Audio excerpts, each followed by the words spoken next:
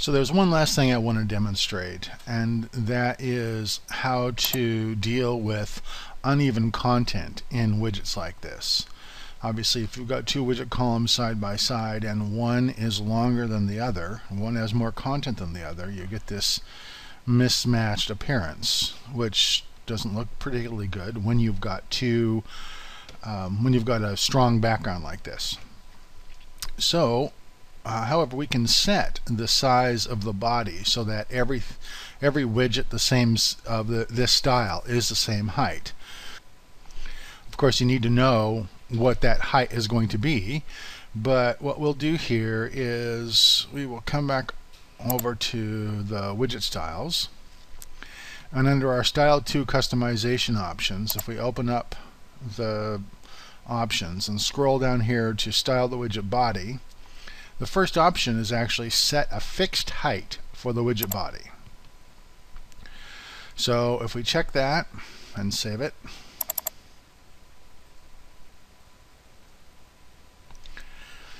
and come back down to Style 2, and Height of Widget Body is the section here. And so let's call that maybe 350 pixels. And then hit save. But come back over here and refresh this.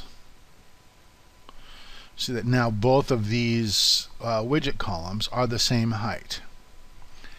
And so that feature works well if you've got widgets that are side by side and widgets with similar content. You could create different styles for different heights, so that if you have a group like this that is side by side and they need to be exactly the same size, that could be like Style 2, and then you can just copy Style 2 to Style 3 and let it be as long as necessary in order to take the material, and then it could be a really long widget or a really short widget. So you can do both of those things and I still have this ability. What we're going to do is we're going to take 10 pixels off of that. Just pull that up a little bit. Come back down here to the height of widget body and say 340 instead of 350. Hit save. Refresh. And there we go. We have a couple of widget columns sitting side by side. They're the same graphic size, and they look really good.